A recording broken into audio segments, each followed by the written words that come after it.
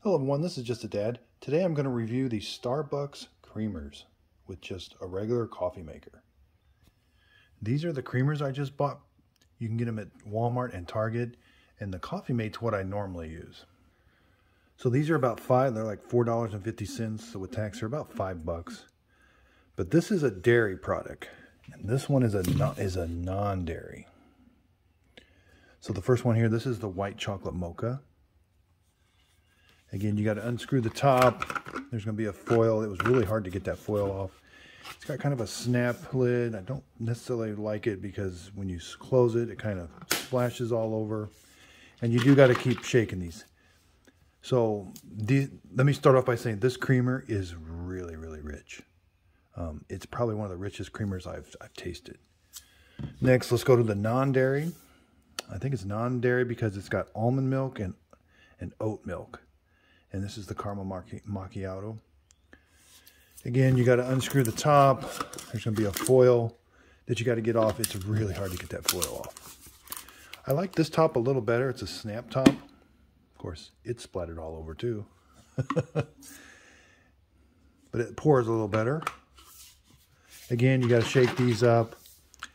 This one definitely has kind of a non-dairy taste. It tastes decent. I do like the caramel taste.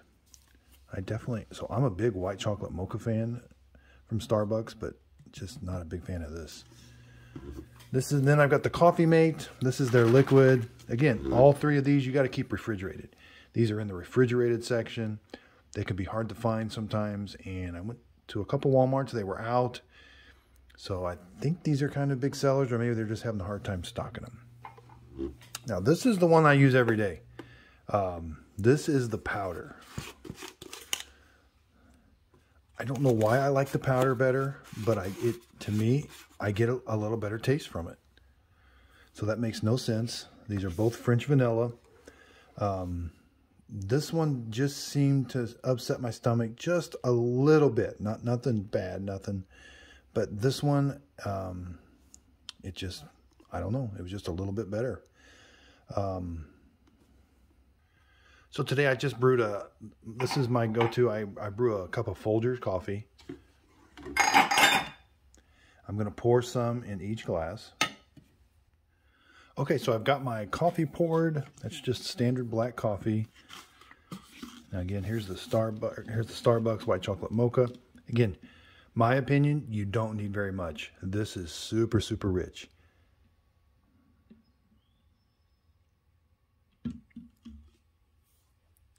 Definitely want to stir these in.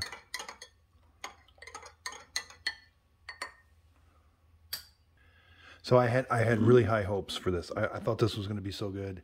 I actually don't like the taste of it.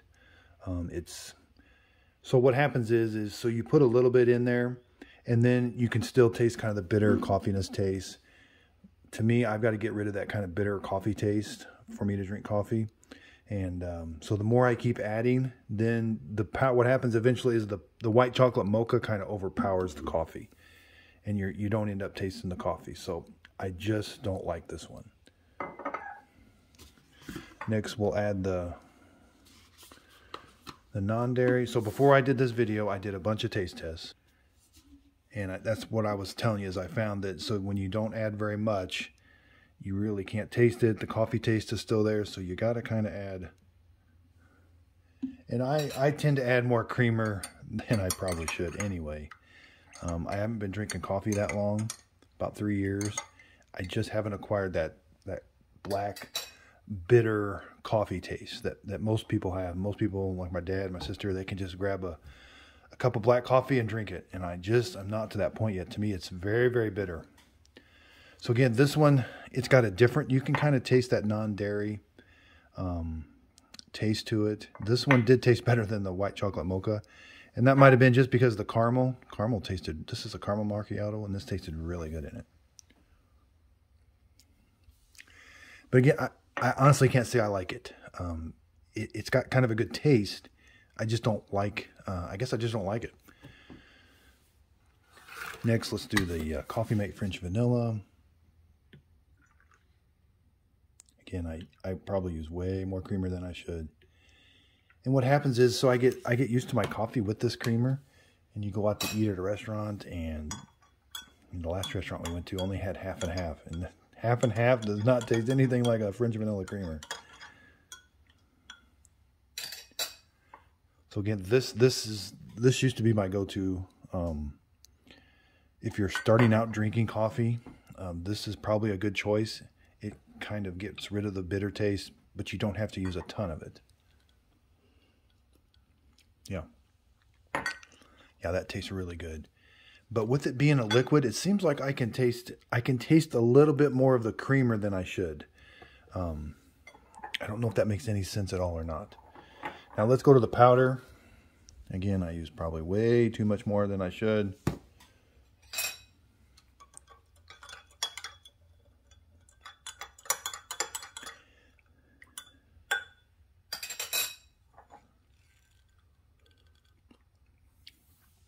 Now there's my go-to coffee every day. This is what I drink every day. To me, this Coffee Mate powder, I can taste the French vanilla. I definitely taste it a lot more with the liquid. But with this, it gets rid of the bitterness.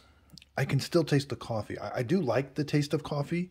I don't want to get, you can put so much sugar and creamer in these things that they don't taste anything like coffee. But I'm starting to like more and more the taste of the coffee. I just have to get rid of that kind of the bitterness. And this Coffee Mate powder seems to do the trick. And the nice thing about this is, so Coffee Mate, you can find this at gas stations. It's normally in the liquid form. I wish they had it more in the powder form at gas stations and hotels, but at least you can find the Coffee Mate. So this was out of Folgers. I've been drinking Folgers for about 3 years. I really like it. If you're new to coffee, it seems to be kind of a basic coffee. There's not a ton of flavor. Like you can get all kinds of different flavored coffees, but this one just seems, it's America's #1 best selling, or #1 packaged ground coffee. So this is a great coffee when you're starting out, but I've got a new favorite.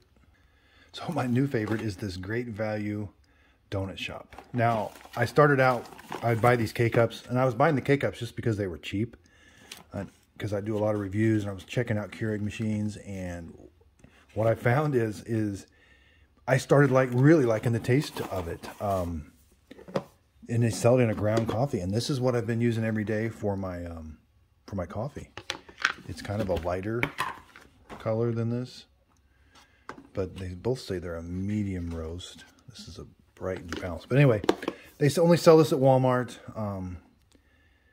Again, I don't know much about coffee, but I know that I've just really started liking the taste of this. And I really like the K-Cup, and it does a great espresso shot when you use it. So sorry about that. I got a little off base there, but again, I had high hopes for these. I actually think I saw some reviews online that was talking about how good they were. I just don't like the taste of them. Now, that's not to say you won't like the taste of them. To me, it was just pretty powerful, and it's really, really rich.